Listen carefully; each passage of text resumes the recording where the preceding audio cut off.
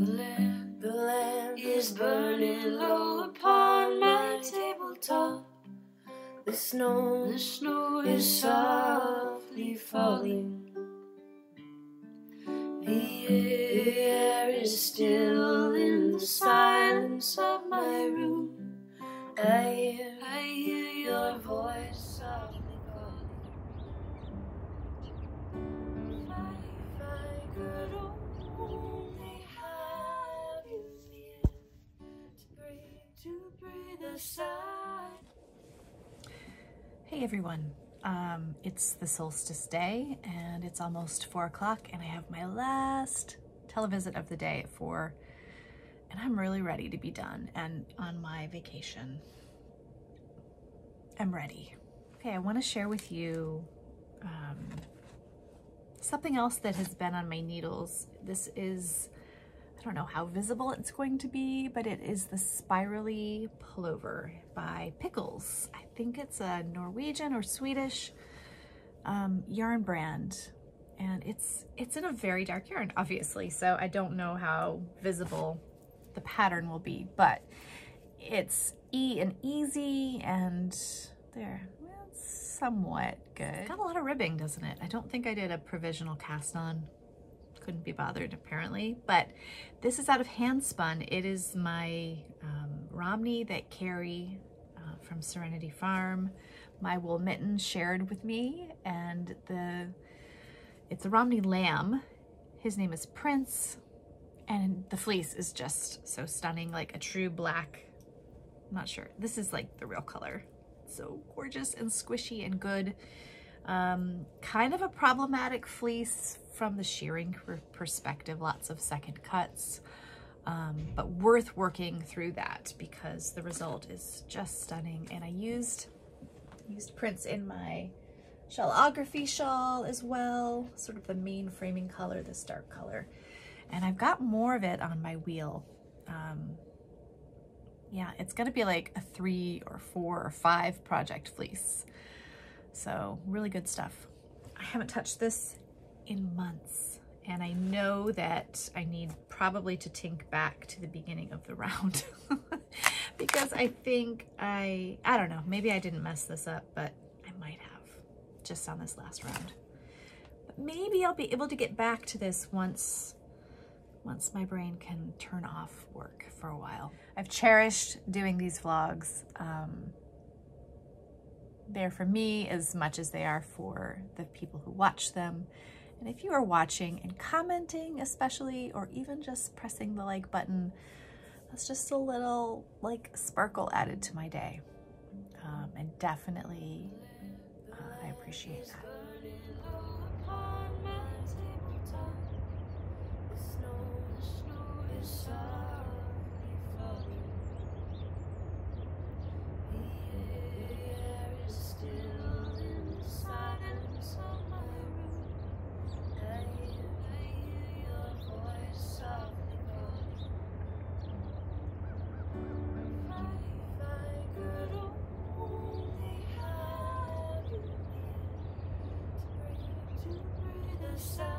Going up to that tree. It likes to roost up there. Yes. Good morning, everyone.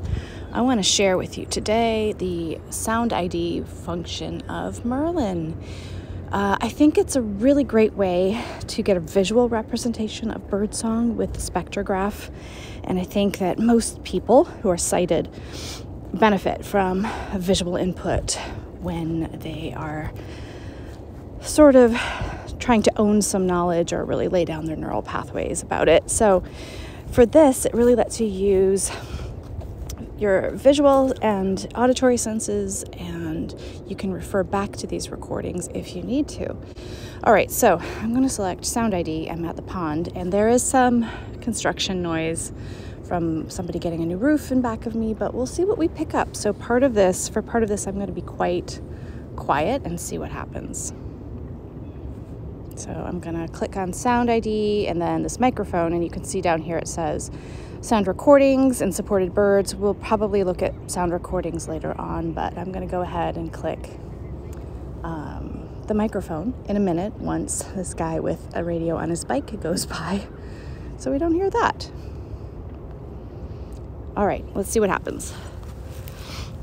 And again, I have my location services turned off, so there could be some random birds popping up here, but you will definitely need location turned on to get the best results.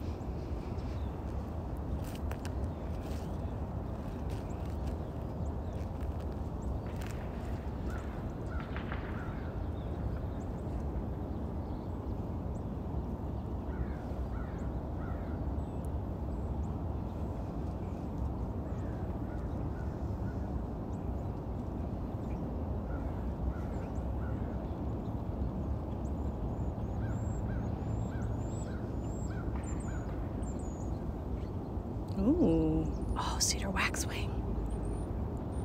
Do you hear that?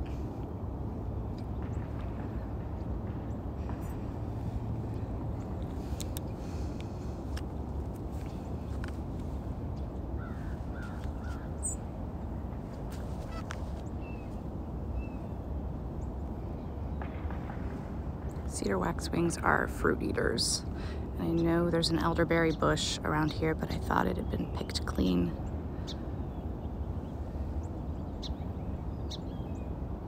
Yes, definitely seeing that guy.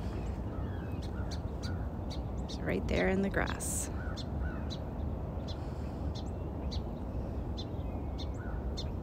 And again, it's lighting up yellow because he's singing, calling. A song and a call are different.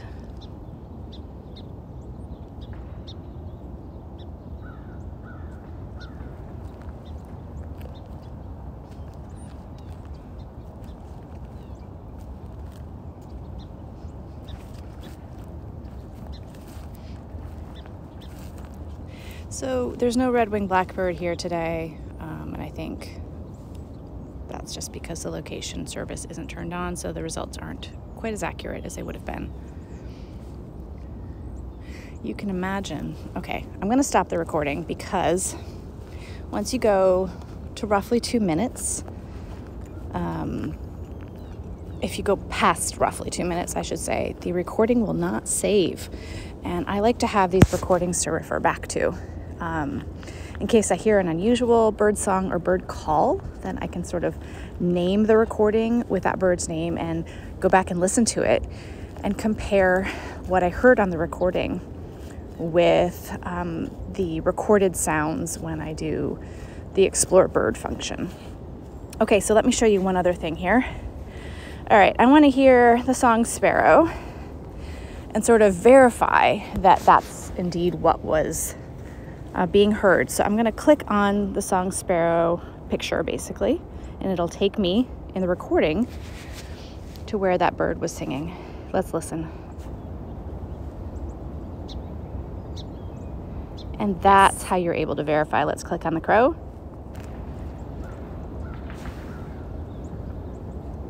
I'm not sure if we're hearing it, but we all know what a crow sounds like. Anyway, that is how you use the sound ID function.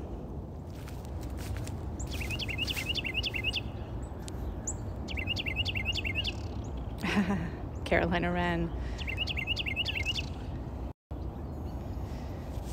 Hey everyone, so I'm back on my sound recording pages. I wanted to show you this. If you go to Sound ID and then My Sound Recordings, I wanted to show you an example of one I named. Do you see it down here? Black-crowned night heron. This was a pretty uncommon bird. It was a lifer, which means a bird I'd never heard or seen before. This was in Chincoteague in the evening of the 22nd of October. So let's listen. The way I named it is that I went up to the top right corner. Once the recording is saved, you can go back and listen to it. You can name it like I did. Oh my goodness, it's taking forever. Okay, so I heard a tufted titmouse and a black-crowned night heron. That orange circle just means it's uncommon for that place for that time. So let's click on the black-crowned night heron and listen, and then I'll show you what this arrow to the right of its name can do. Okay, and we're not turned up enough.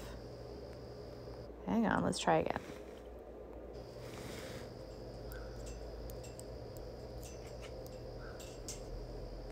Okay, that sounds like a bit of a small dog barking. Let's listen again. Wow, wow. That's what it sounds like. Okay, so let's go to that arrow.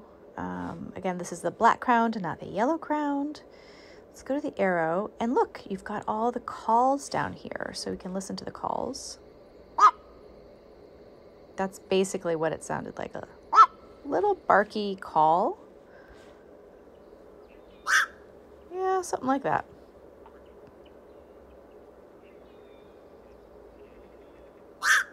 Here's another one. Nope, not that. All right, so I think it was kind of like this.